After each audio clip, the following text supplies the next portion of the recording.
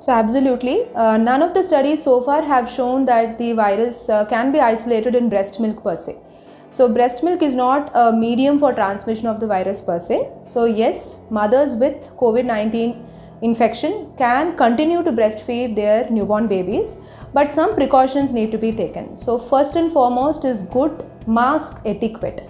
So while breastfeeding, the mother needs to be wearing a triple layered mask or at least a cloth mask.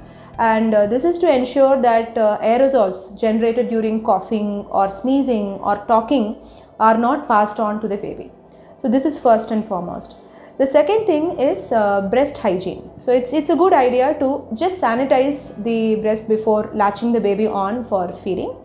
This needn't be done necessarily with soap or antiseptic solution. This can just be done with plain warm water.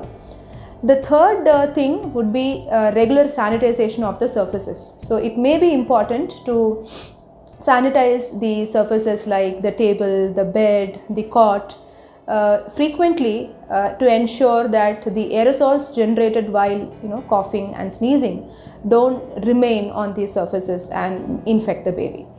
It is also an option if the mother is too unwell, say she is having significant cough and body pain and she herself is not well and she is not able to hold or breastfeed the baby directly. It's also an option to expressed breast milk using pumps, and this expressed milk can be safely given to the baby using a cup and spoon or a palada by another healthy family member. Milk hence expressed can be safely stored for up to 6 hours in room temperature and can be kept in the refrigerator for even until 24 to 48 hours. Don't forget to like and share this video.